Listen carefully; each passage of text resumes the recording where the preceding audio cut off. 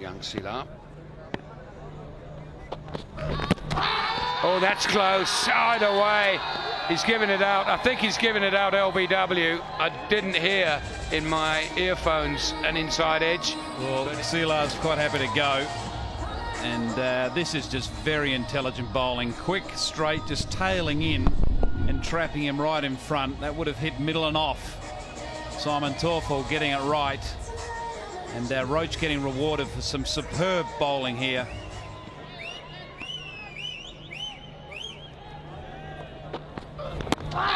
Just like that, and another big shout, and another wicket for Roach. She burst into flames.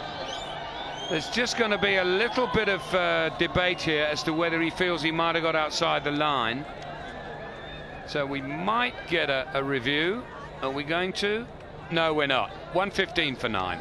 Well, Roach 5 for 27, and that's a career best for him. And he has bowled superbly well. He's read the conditions here. Slow, low wicket, and he's bowled quick and full. He's happy. 5 of the best.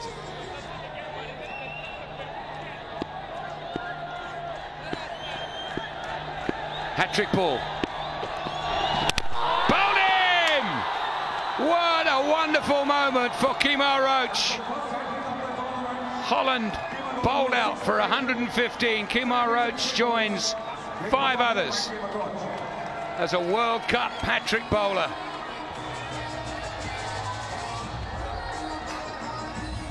Great performance, being applauded by everyone. High fives going everywhere.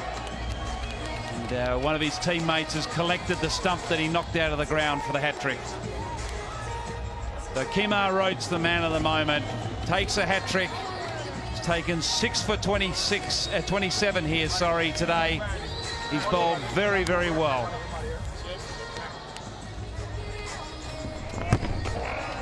And there it is. First one. That's the second one, striking in front again, just quick, tailing in. And here's the big one, the middle stump out of the ground. What a brilliant performance. Running towards the dressing room, pointing to his colleagues. Great moment for him.